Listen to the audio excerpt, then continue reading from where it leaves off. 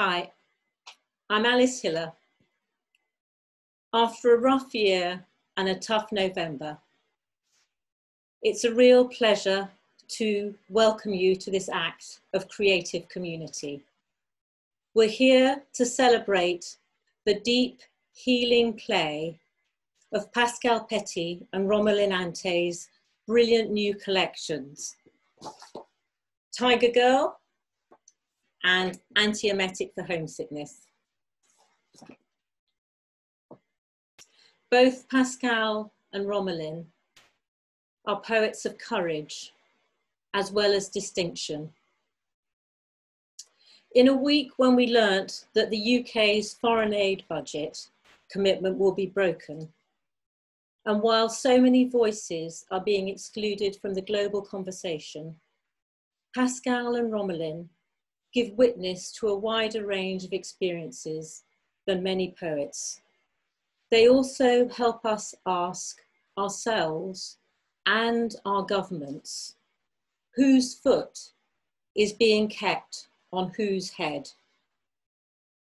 Writing about life in the Philippines, Welsh gardens, and the stunning nature reserves of central India, Pascale and Romalyn move our minds to places of delight, even as they remind us that the world is far from being a fair or kind place for many human and creaturely lives, and the fragile ecosystems and economies which sustain them. Our format tonight will be that Romalyn is going to read from Antiemetic for Homesickness, her fabulous debut published by Chatto, followed by Pascale Petit from Tiger Girl, her brilliant 8th collection from Blood Axe. Afterwards, I'll open up a conversation between them. We'll then wind up with some questions from our audience, which Maya and Rachel will be fielding, so send them to us in writing, please. But before we go to the readings, I'd like to say a few words about Pascale and Romalyn, who, as I said, are heroines of mine. Winner of the Ante Prize and the inaugural Laurel Prize for Mama Amazonica, amongst very many other distinguished awards, Pascale Petit is also a radically empowering supporter of new voices in poetry through her mentoring, teaching and judging, as Romalyn and I can both testify, but as so many other of the poets who've checked in with us now will also say. Over 8 collections, Pascale's poems have brought an artist's eye to the Amazon River and its rainforests, the arid landscapes of the Languedoc, and the markets and historic sites of Paris, including her beloved Jardin des Plantes. Tiger Girl, from which she'll be reading shortly, gives us one of the most life-filled portraits of a woman of colour and of mature years that I have read for a long time. It should be bought for that reason alone, aside from its many other treasures. Moving between continents, Tiger Girl documents Pascale's time growing up in Wales with her fierce, half-Indian grandmother, who took in washing, told fortunes, and made her garden a canvas equal to any artist's. The poems also respond to Pascale's recent experiences on trips to nature reserves in central India, celebrating the magnificent wild creatures who inhabit them. Pascale also registers the damage done to them by poverty-stricken poachers, whose social class her Indian great-grandmother, her great-grandfather's maid, also shared. Mentored, like me, by Pascale under the Jerwood Avon scheme, which brought the 3 of us together, Romalyn shares with Pascale an intuitive sense of the mythic within the everyday. She is similarly the recipient of many distinguished awards, including the Poetry London Prize, the Manchester Poetry Prize, the Primus Prize, and the Creative Futures Platinum Award. Having grown up in the Philippines until she was 16, before coming to Wolverhampton and subsequently training as an NHS nurse and then counsellor, Romalyn conveys how the wind has the ears of a wild boar and explains why you have to turn your shirt inside out to find your way home, whether that home is warmed by the smoke of a Brummie accent or cooled by the night breeze off the ocean. Antiemetic for homesickness, Romalyn's debut, moves compellingly between the landscapes, foods and folklores of the Philippines and life as a nurse within the NHS while living in the Black Country. Exploring what it can mean to make the UK your home, Romalyn also witnesses to the racism which so many people who come here have been subjected to, and how they have made strong, creative lives, notwithstanding the challenges faced. The co-founder of the wonderful Harana Poetry with Kostis Chalakis, who is also here, for poets working with English as a parallel or additional language. Like Pascale, Romalyn is both an outstanding poet and a key figure for the expansion of the possible in poetry, both through her own work and her support for others. She also gives us life from a nurse's point of view as never before, which is another reason to buy her essential antiemetic for homesickness. It's now my great pleasure to hand over to Romalyn Ante. Thank you. Thank you, Alice, and thank you everyone for tuning in tonight.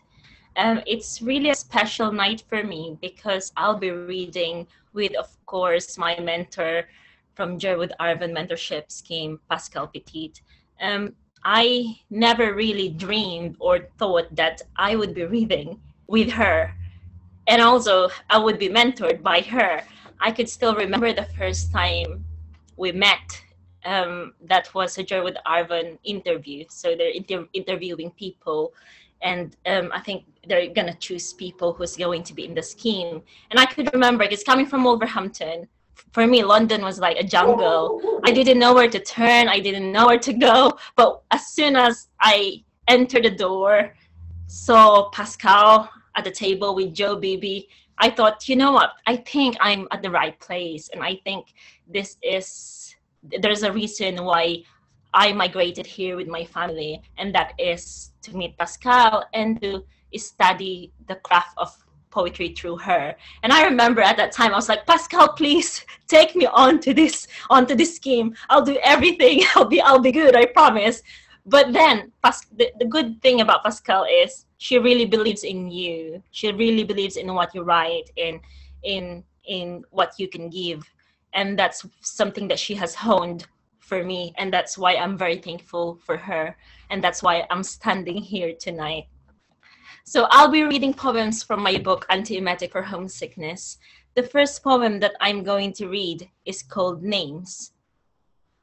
This poem is my attempt to explore what it means to be exiled, not only physically, but also emotionally. I grew up in the Philippines with an absentee mother. So my mother left to work as a nurse abroad in order to provide a better chance in life for us.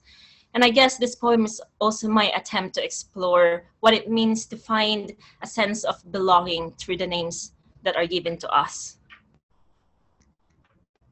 Names.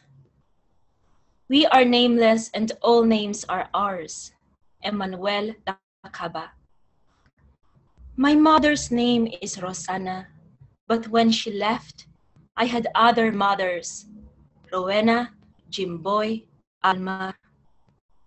I was named after the first syllables of my parents. I will always have them with me. My mother says not all names have meaning. Riverside, Manila, London, Corba. And someday I will forget all the commands I did not heed. like the time I did not spin the plate clockwise before my father left for work, even if it would deliver him from accidents. Not all destinations are found in the junctions of your palm lines. Say, better life. Say, better life. And God knows I am repenting. Say, Airbus something. Say, one-way ticket. Keep following the sunset. Clouds are the closest things to my mother. Say, United Kingdom. Say, the Queen. NHS. Does winter always mean? Listen. Can you hear it? The loneliness of stretchers along A&E corridors. And the strongest part of me is the scar I hide underneath my fringe. My mother hides in the staff toilet to make long-distance calls. Someday I will realize the woman lonely in her mansion is not my mother, but a future version of myself. I will chop bitter gourds on the galaxy glimmer of her worktop. Shall we shorten your name on your name tag so it's easier to remember? Say, yes please, sister. Say, please, sister, can I take this call? Say Arnold, Marcus, Harold. Say septicemia, alcohol poisoning, hernia. Say Jason, Darius, Vernon. Say cancer, myocardial infarction. Query is schizophrenia. Hides in the toilet. And I have the first syllables of my parents' names. That is why I am not scared. A boy sticks out his tongue and says, I do not have a mother. I punch him in the face. The sanctity of blood. I am not scared. Because my mother has followed the sunset. Because she has burnt her lips on mash and gravy in a 3-minute lunch break. Because she calls me anak, my child, my baby. She asks, what do you want for Christmas, for your birthday? 1990 remains stuck on the other line. Say, please, sister, can I take this call? My breasts blossom. She can call me only by my name. I have the first syllables of my parents' names. That is why I am not scared. I can trek the mountain of Makulot, my father's rifle hanging from my back. I can carry myself, not how someone carries a cytotoxic drug, but how my mother hooks with her finger a drained bottle with blood clots, the weight of gemstones. I just want to say that the first draft of that poem, I remember I was at Jer with Arvin and I showed it to Pascale, and Pascale said, Roma, you know what? You should enter this to Poetry London. The judge is Kwame Dos. Do you know him? I think he'll really like it. And so I entered it because whatever Pascale says, you do it. and then it won the Poetry London. And if it's not for Pascale, I wouldn't really get that prize. So thank you so much, Pascale, for everything. The next poem that I'm going to read is called Notes Inside a Balikbayan Box. So overseas Filipino workers like my mother, like my colleagues, my friends, they spend a fraction of their monthly wage on small gifts and they put it inside a balikbayan box. Once full, they send that box back to the Philippines. So basically that's to remind their loved ones that I'm still thinking of you even though I'm away.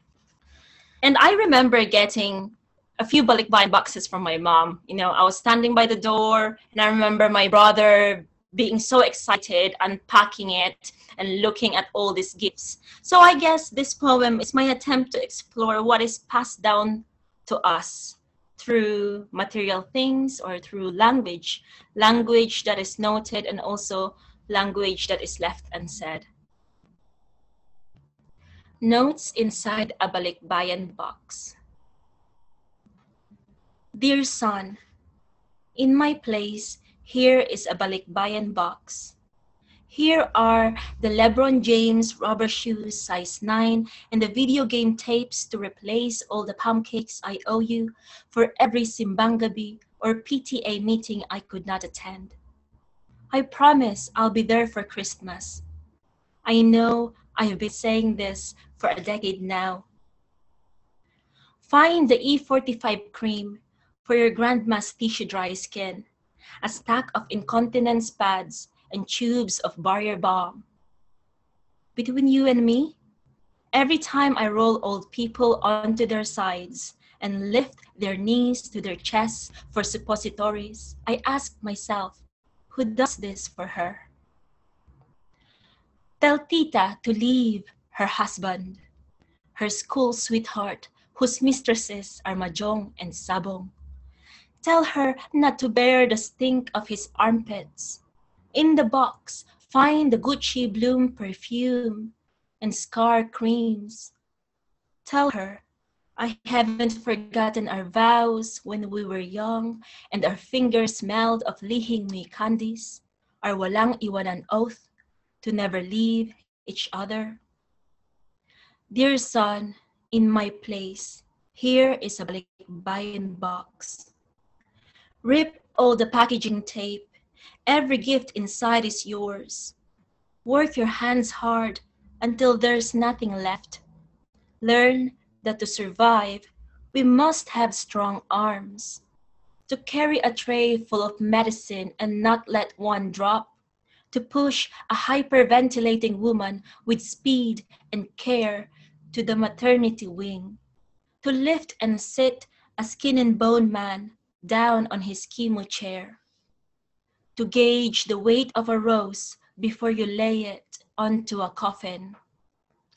Take this box inside our house. That is all I ask you to carry for now, my son.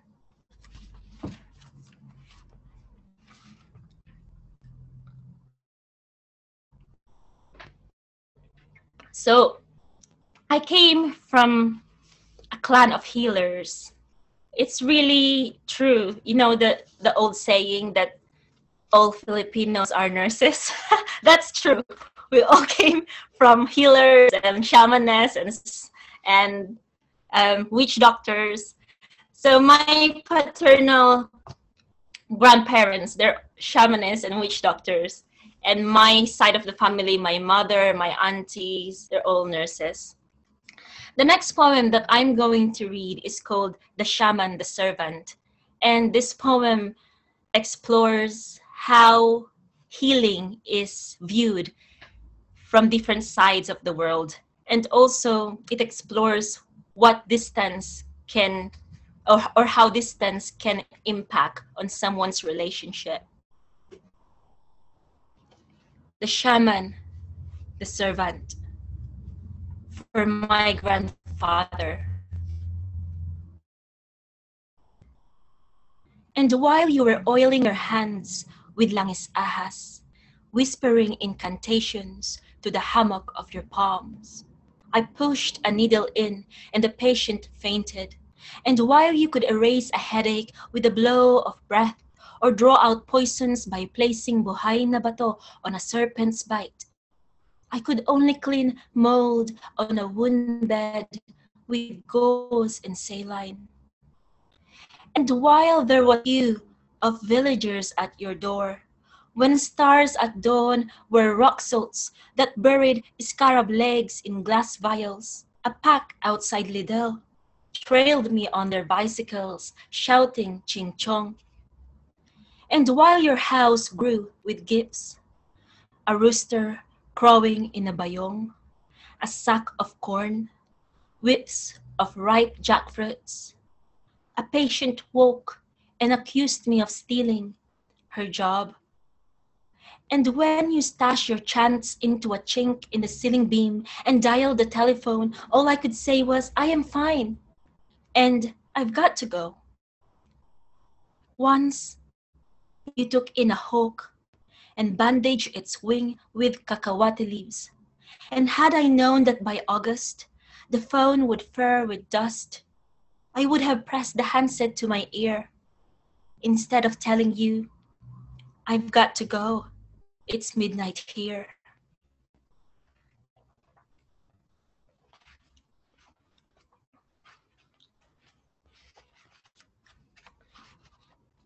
So I'll read 2 more poems.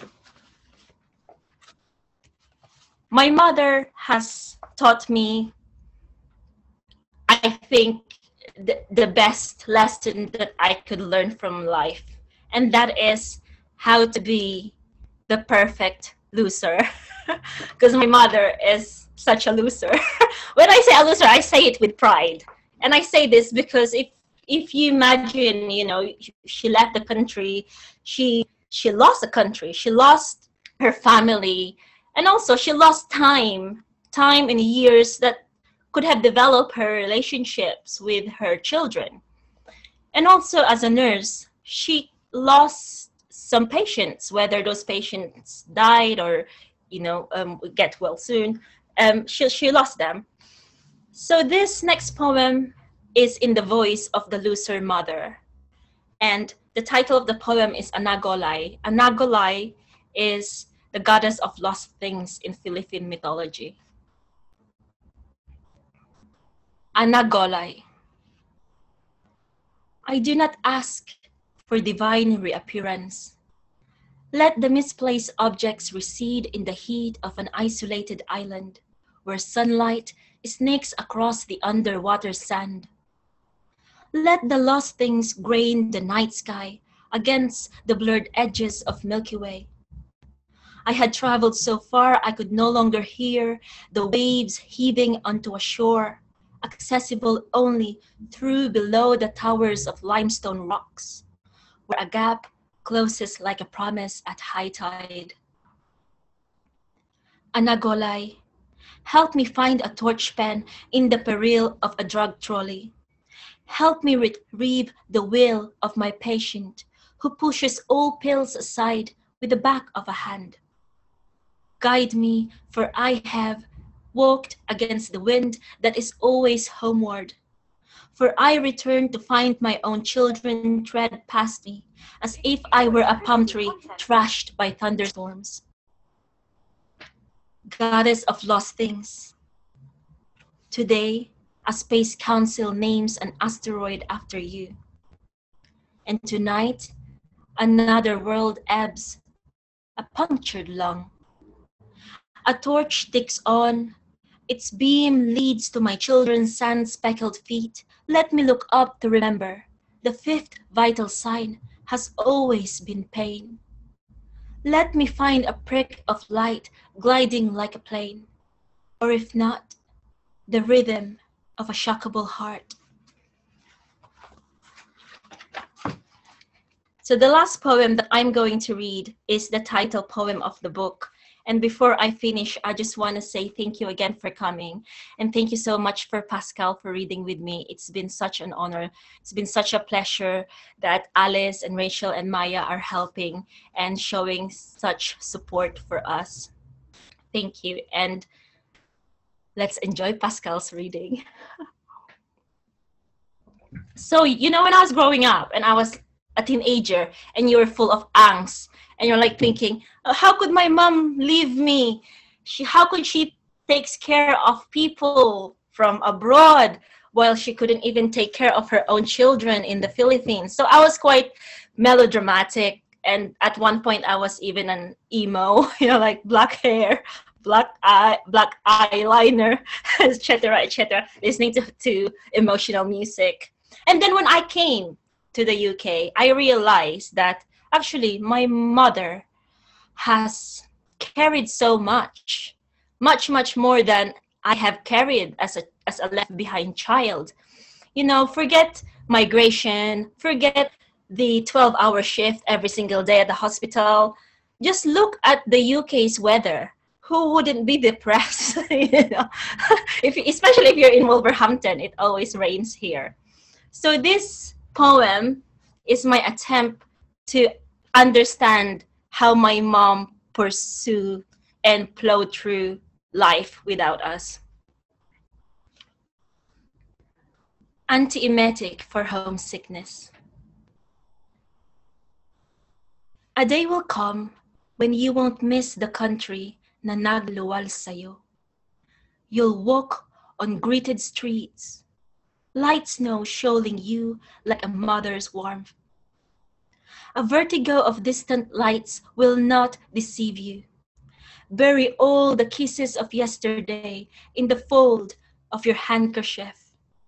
The illuminated star-shaped lanterns, the tansan tambourines. But keep the afternoon your father sold his buffalo to rent a jeepney to take you to the airport.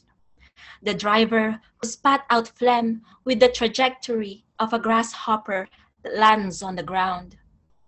Keep the list you wrote the night before you left. A promise to not return till you become somebody. Keep the cassette tapes, your children's voices shrill as the edges of winter stars. Keep the booklet of Our Lady of Perpetual Help in your uniform pocket, powder blue like her robe. Say the rosary. Feel each kamagong bead. Rest on a pillow to sense the rise and fall of your husband's chest. Listen to Tagalog songs. They will help you sleep through the cold scratches of December. Here is the tea-stained smile of a kababayan who invites you to a party. Go! No matter how heavy the day has been and how many corpses you have carried within. Enjoy the home-cooked pancit guisado, the roasted pig's head, the blood-red apple in its mouth. A day will come when you won't need an antiemetic for homesickness. You will accept the patient's relative who always buzzes for a commode, the search for the missing boot of an A&E habitué, the village drunk. You will learn to heal the wounds of their lives and the wounds of yours. Love even the smoke of a Brahmi accent on your face. So here is the karaoke mic. Sing your soul out until there's El Niño in your throat and you can drink all the rain of Wolverhampton. Thank you. Thanks.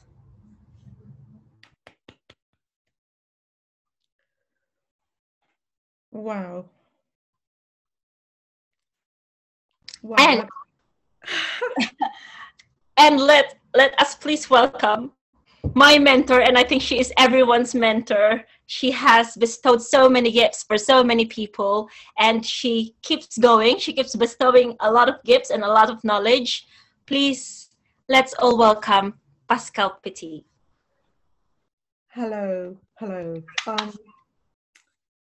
This is the book that you must buy and must read over and over again. I am so proud of Roma. And that was so moving to hear you read and to read with you. And to be here with Alice and Maya and Rachel and everyone who's come. So thank you for coming. It really was a dream mentoring job.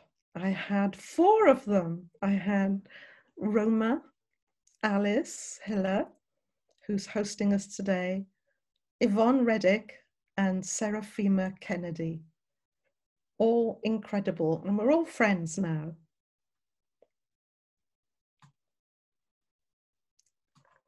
I'm going to read from Tiger Girl, and I'll start with the long poem, get it out of the way.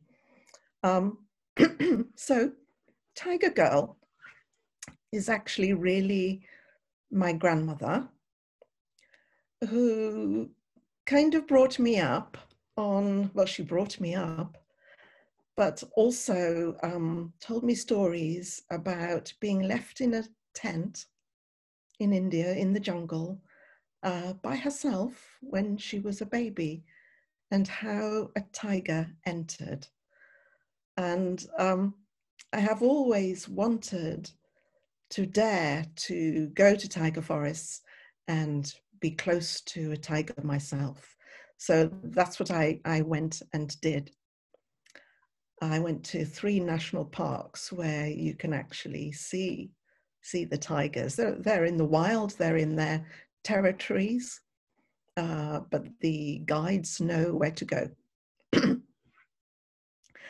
It is, however, impossible to be there without realizing that the forest guards are there, and some of them are patrolling on elephants, and they are working very hard to keep the animals alive because there is so much poaching.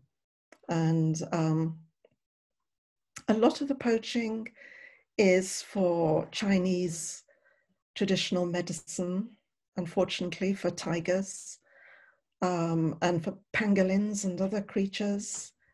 But it's also for a lot of the birds are for good luck, and a lot of the owls. And also the tigers and the leopards often get killed by the locals who live in the buffer zone, who used to live in the forest and were ousted to make the national parks, because they have their very precious cows and buffaloes. And so the best situations are where the government are able to compensate them for loss of animals. Otherwise, they poison carcasses and the tigers and bears die. So this is the forest at night. In the forest.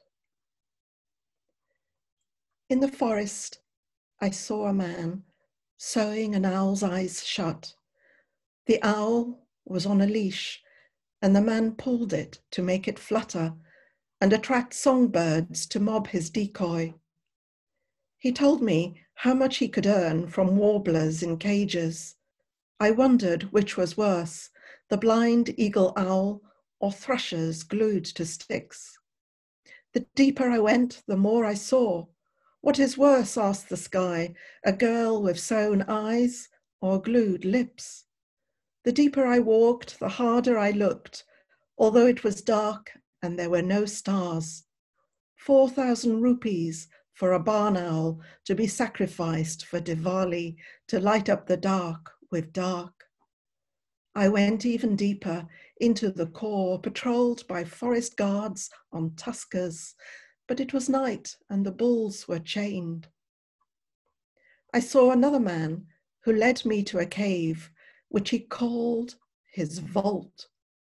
And there was a tigress inside, giving birth to striped gold. I said, my eyes are stitched and my lips sealed. And he placed coins in my hand, said it was jungle currency. And I knew then I was holding the eyes of cubs. I said to the poacher, I'm not from here, I do not judge, but the eyes muled in my hands. So I ran through every coppice and every clearing and looked at the moon whose eye was sewn shut. I passed the firefly tree and the flame of the forest, and I swear there were leopards dangling from their boughs.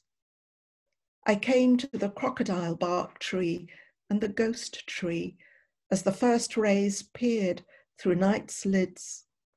But the sun couldn't look at what I had seen. The sun couldn't wake the sambar, chital, antelope, or gazelle. So I was the only witness of those luminous herds with fire trees on the altars of their brows, all sacrificed for good fortune. Goddess Lakshmi, forgive them as you ride your owls.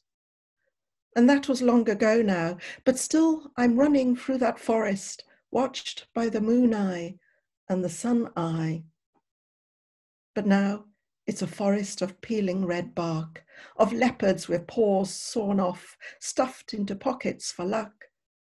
While in the tantric market, a trader slices a tiger, giving it new stripes. One stripe for a lakh of rupees. I run through thickets of dust trees until I reach the realm of the sloth bear, where a cub clings to his electrocuted mother. And here I find a man laughing as he hooks a cane through the cub's nose and teaches him to dance. The night is black as bear fur, its muzzle bleeding after eating honey baited with explosives. How many rupees for the galaxies in a gallbladder? I run more slowly now, afraid of traps for my ankles, snares for my neck. You could say my flight is a jerky dance, the stars my audience with shielded eyes. Because the ringmaster has arrived in heaven, with his flaming hoops archangels must leap through. Where are the angels with fangs that sever windpipes? Angel fangs around a black hole's neck, bought in the black market. Goddess Durga, who rides the sky tiger, forgive us. You could say the stick that makes my head jerk is a bad branch from the tree of life, but I swear there's a tree of good, if only I could find it. For the cub that survived, whose claws are new moons that light up my path. And even though it's day now, the forest has drawn blinds over itself.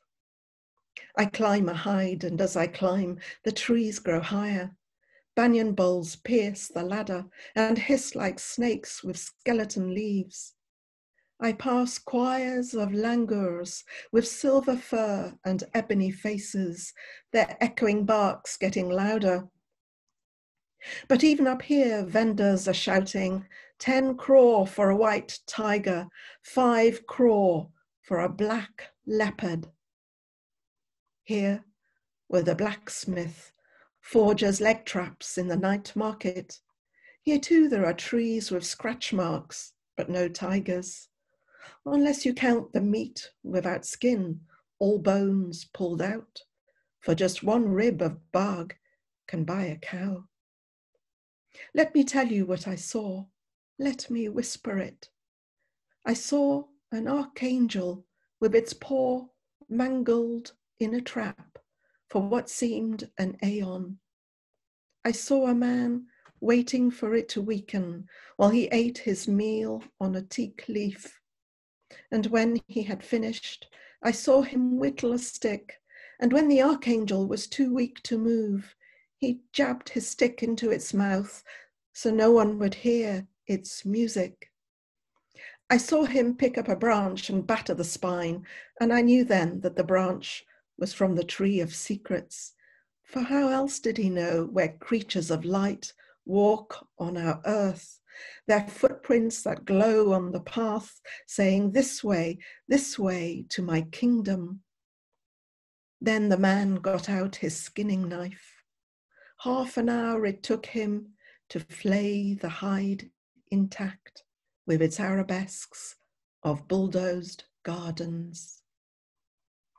If it were possible to remake the creature from its pelt, I would do it. But the man sold the pelt because his family was hungry. And I vowed then never to eat again. I descended the spiral ladder, and with bamboo thorns and plant fiber, I sewed my eyes shut. And with resin from the tree of love, I glued my lips.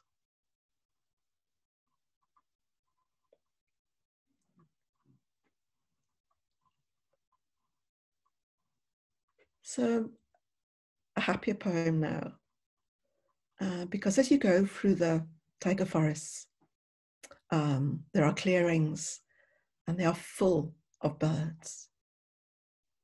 And this is the green bee eater. more precious than all the gems of Jaipur, the green bee eater.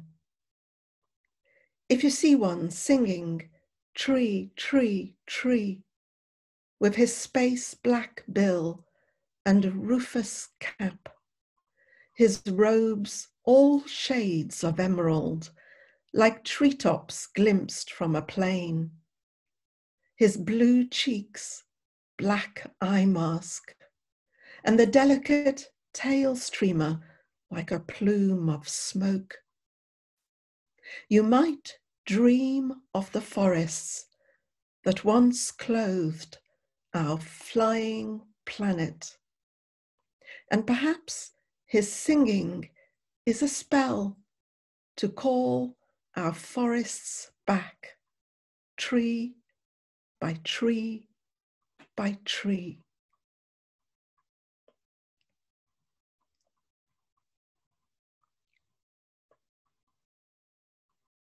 So I'll read one of the portraits of my grandmother.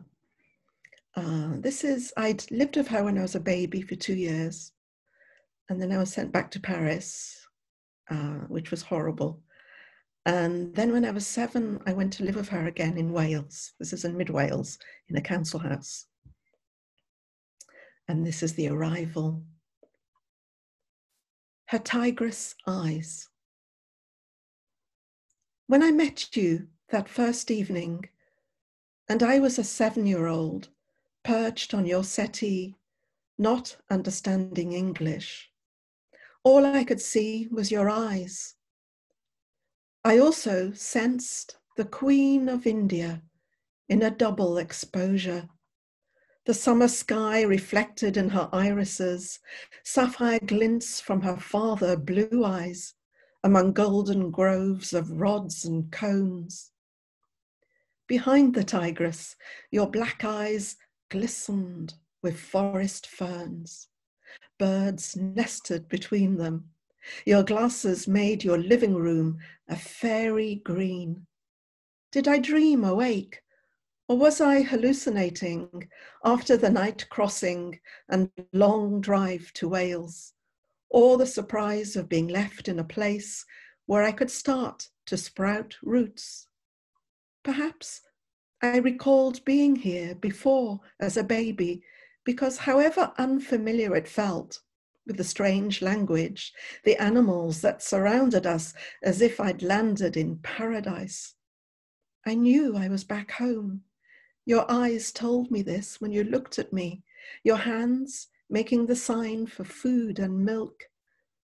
Just as a tigress attends to her cub, licks her of dangerous scents, and brings her spirit deer from the meadow, then over the years, through example, goes on to teach her how to hunt for herself, how to survive among the teeth and claws she will have to one day battle. 7 years I thrived in your warmth, and at the end, you battered me away to go find my own territory, my own strength.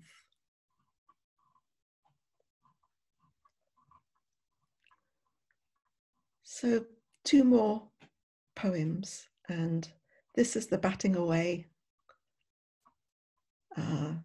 One of the amazing owls in the forest is the owlet, the jungle owlet. Owlet means it's a day-flying owl. Jungle owlet. What you didn't tell me is how poachers cut off their claws and break bones in one wing so they can't perch or fly, that their eyes are sold as pujas, boiled in broth, so herdsmen can see in the dark. You didn't say how sorcerers keep their skulls, their barred feathers, their livers and hearts, or how they drink their blood and tears.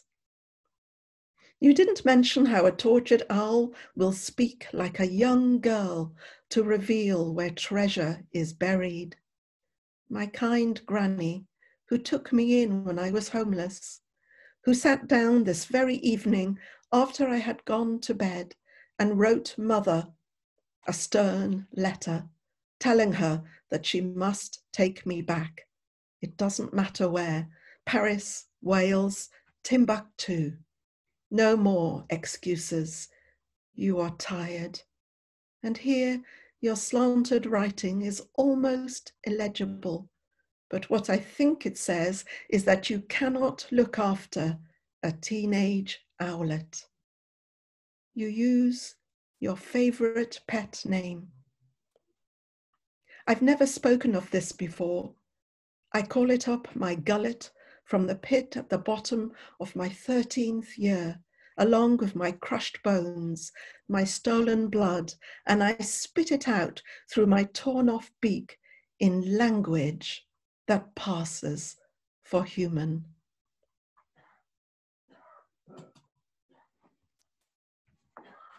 So I'm going to finish with a poem that Roma asked for. And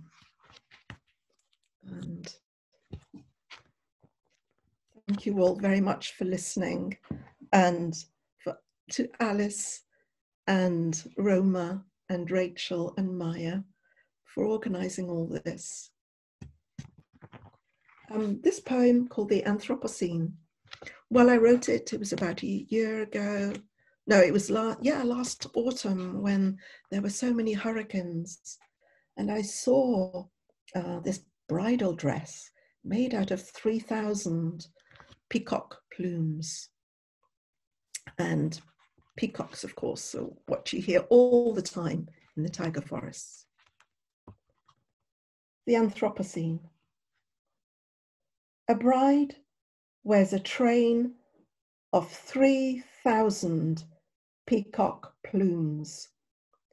She walks down the aisle like a planet trailing her seas. Every wave an eye shivering with the memory of the display. How the trees turned to watch as the bird raised the fan of his tail. Emerald forests, bronze atolls, lapis islands. Every eye a storm held in abeyance. Thank you again for listening.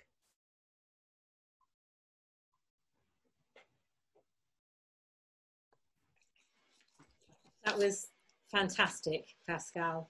Thank you so much. It was just, and it's amazing to hear the two of you reading together.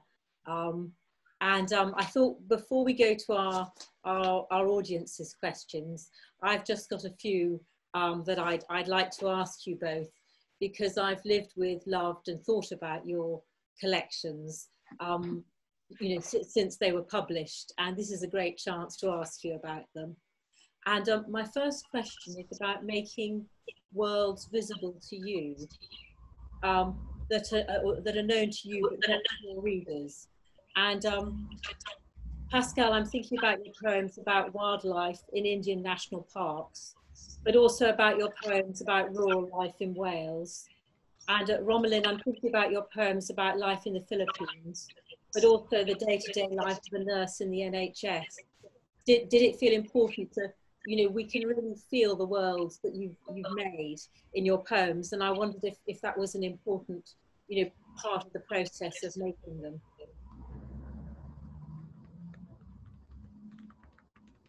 Pascale. Roma, would you like to speak first, Roma? Yes, sure. Thank you, Alice. That's a very, I think that's a very expandable and very important question. I mean, in the UK, Filipino nurses are the second highest NHS staff, immigrant NHS staff, next to Indians. In the USA, the highest number of immigrant nurses are Filipino nurses. Most recently, especially during COVID, you know, during this pandemic, the West has really depended on migrant nurses. But the truth is little is known to us or about us, and little is known about our own narratives, our own lives. And I feel that mostly people only see us on the surface without knowing our past and our own tales. Why did we come here? So I have people commenting on me before, so you're Filipino. So if you're Filipino, where are you from? Are you from Korea then? So they don't even know what a Filipino is. There are also some readers, like comments. You shouldn't really read Goodreads comments, but I do. I do read my reviews because I wanted to improve, but there are some even comments that says, oh, I don't know, I can't relate. But for me, the truth is unfamiliarity, the state of being unknown, is not the same as non-existence. Migrant nurses exist. We do exist in this world, but somehow we are not known. And what puzzles me is, why is the United Kingdom or the West so dependent on a sector of people that has so little voice and that has never been heard of? And this is the reason why I wrote, to really show them not only the physical place where we came from, but also to show them our narrative, what propels us to do this. Fantastic answer. Thank you so much. Thank you, Roma. That was fantastic. Yeah. So yeah, in Tiger Girl, I wanted to honor my grandmother and write a book of grandmother love poems, you know, and acknowledge that she was the daughter of a maid, and she was taken in by her father's white family, and she was very poor as well when I lived with her in Wales. So we didn't have flush toilets or running water or anything like that. So it was really quite poor. Not that that's, you know, children don't notice things like that. What I did notice was an enormous garden, or at least it seemed enormous to me, and lots of animals, and the incredible world of the garden, which she worked in all the time, and which I worked in for her as well. So that was one half of the book. And the other, of course, is where she came from, and the story about the tiger, and my wanting to see tigers, and to see this wildness that she came from too, that she'd encountered as a baby, and the terrible realization that that wildness is so threatened and endangered. You know, and even now, even the tigers that are safe are fighting each other, you know, daughters kill mothers, and so on, because the forests are too small for them, even though the tourists are only allowed in 20% of the national parks, but there's still not enough space. They have enormous territories. And having seen the tigers and seen what tigers, I've seen wild jaguars as well in the Amazon rainforest, to see what they are like in their territories in the wild is so different from seeing them in zoos. And of course, there are far more tigers in zoos than there are in India. There's about 2,800 in India, and only, you know, a handful elsewhere. So yeah, so that was the world I was trying to bring forward. No, well, I mean, you really, you know, most of us will never get to those national parks, and to see them through someone's eyes, to see them emotionally rather than just on a wildlife documentary, is incredibly powerful, and I really appreciated that. Now, my next question is, we both work with a powerful, healing female figure. For Pascale, it's your grandmother. For Romalyn, it's your nurse mother. Did it feel important to you to honour the way in which we as women can nurture each other? Um, if, yes, definitely. I mean, in Antiemetic for Homesickness, the mother, the mother is the one who leaves to provide a better life for her family. So if you think about it, the mother looks away from the very essence of being a mother, which is to take care of her own children. And I think by by shedding light on that fact, I also needed to shed light on the fact that in in leaving there could also be healing. So even though the mother has left, that is sort of an act of sacrifice, almost, that even though she's left, she still heals. She still heals the socioeconomic problems that her family has. She heals people abroad. She heals people where she works, and that's very important for me, not only as a nurse, but I think as a daughter of a migrant nurse. I think it's very, I feel very similar to Pascale, writing about the voice of the poet is really healing the world that is full of poaching and full of annihilation of the natural world. Mm. Mm. Yeah. So when I wasn't with my grandmother, I was well, I was in various homes and things in France, and if I was with my parents, it was, you know, a very bad experience. And I eventually went to live with my mother when I was a teenager, when my grandmother kind of threw me out, which she had to do. You know, she was tired and she had a teenager on her hands. But my mother was severely mentally ill and couldn't really look after me and was a malevolent force for me. So I had a malevolent maternal figure there.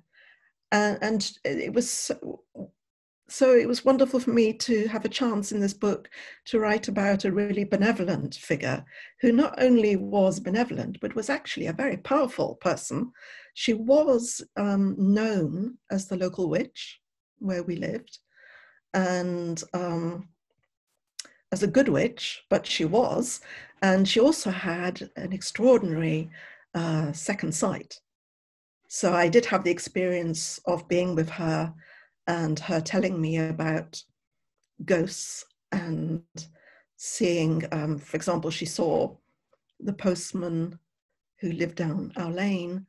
She said, I've just seen him walking up the lane, and he said hello to me, but as if everything was normal, but his feet were floating off, weren't touching the ground. So I knew he was a ghost. I know that he has just died, and he had. So, you know, there was always those kind of experiences going on. And she also used to tell fortunes, and people, important people in the village used to come, like the vicar and the doctor would come to have their fortunes told. So I would go with her as well to fairs to see her tell fortunes. No, well, I think, you know, when looking back historically, women have been disempowered for centuries, and it's really important, you know, that we actually make work that honours female power, female goodness, and it, you know, it just seems to me a very positive thing to do. But at the same time, these healing figures work within very injurious and injured societies, and you both show them as being capable of deeply wounding people who are dependent on their care and provision. Pascale, you spoke about your grandmother returning to your mother. Romalyn, you talked about being separated from your mother. And in each case, though, the wounding behaviour is really a result of larger socio-economic pressures. The fact that women are, you know, your mother left the Philippines to give you and your siblings a better life, Romalyn. She didn't, you know, it was the only way she could materially improve your lives. You know, your grandmother had very limited resources, Pascale. So was it also important to just show how, you know, we're now talking post or in the pandemic about the impact of material strain, of poverty on families? Was it also important just to show that in difficult circumstances, even loving people can can act in injurious ways, you know, through no real volition of their own, or does that feel too challenging?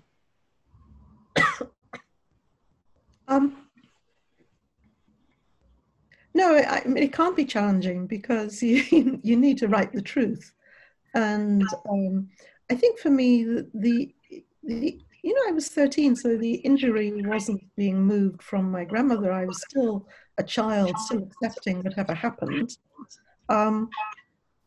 The real wound was not being allowed to grieve her loss when I lived with my mother. That was the wound, and I never even realized that I wasn't allowed to grieve. I just knew it was a taboo subject, and you know that I wasn't allowed to. I wasn't allowed to mourn the grandmother who I saw as my mother, because my mother couldn't bear that, you know. Yes. Yeah. Yeah, absolutely. Yeah. I think what you said a while ago as well, Alice, really resonated with me when you said that we left because we are propelled by socioeconomic circumstances. See, even though in Anti-Emetic for Homesickness, the left behind child was left by her nurse mother, this story is not unique to me. It happens to a lot of children, millions of children around the world. You know, your parents don't even need to go abroad for you to be a left behind child. In China, parents from provinces go to richer cities to help financially with the family. Now, my mother left because she really had no choice. We had no choice. But then again, she made a choice. So her only choice is having not any choice, basically. But I guess she left knowing that the people she will leave behind will be hurt. And that as well, that knowledge, I'm sure, hurt her as well in return. So for me, it's not just me who is wounded, but it is also the mother who is wounded. It's very, very it's very timely and relevant to this day as well. I think, especially when I see my colleagues, you know, or my mother even, who's been going all around the country helping in the front line, and my other Filipino colleagues who choose to not go back home, as in their homes, like across the street, so that they don't put their children at risk of COVID. So mothers have always been leaving their children, and this story has always been happening. But then again, it's not just the children who get hurt. The wounded one is also the mother. And I think that's what Anti-Emetic for Homesickness is about as well. Yeah. No, well, I think that really comes across, and it's very important. Now, I see we're coming towards the end of the time, and I'm going to have one final question. While neither of you holds back from speaking about difficult subjects, both collections give the gift to their reader of being able to abide in beauty. Romalyn, you let us glimpse pre-colonized life and warmth of community in the Philippines. Pascale, your work gives itself deeply to the natural world. Was that an important thing to do, to give the gift of beauty when we're facing so much difficulty at the moment? Yeah, absolutely. I mean, you can't. I don't think you can't write about the threats to the natural world without showing why. Without trying to show, it's actually a real challenge to show the awe and the wonder of it, because that's, you know, something I've always felt. And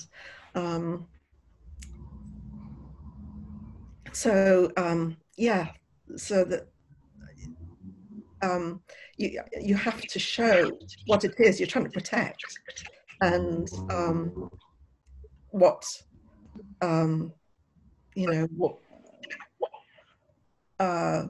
what the non-human world is. That, because I keep getting these flashes which are images of the planet without non-human life in it, and without animals, and that's, to me, is like hell. So I don't want that to happen, you know. But I need to show the beauty and the awe and the majesty and the wonder of tigers. Absolutely. Yeah, stay with the program. Yeah, Romalyn, about beauty, yes. I really echo what Pascale has said, and I think it's very true to me. It's also one of the reasons why when Chato asked me what kind of cover I really wanted it to be colorful with some insignias and images of the Philippines, you know, the sunbird and the abanico flower. Because for me, these images, these beautiful images, as we say, or as we call them, for me, they serve as anchors, and also as guides that will lead us back to healing and perhaps to hope.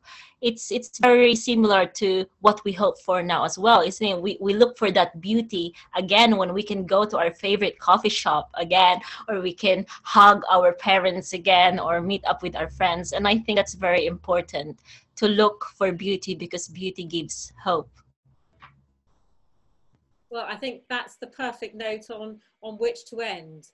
I'm going to, thank everyone who's joined us. I'm going to especially thank Pascale and Romalyn for these two brilliant books. You know, the season of gifting is coming upon us. These have to be top of your list. We're going to, after the recording is ended, we're going to go to people's questions, but this has been a stunning evening. Thank you so much. And everybody, buy the books. Thank you very much now.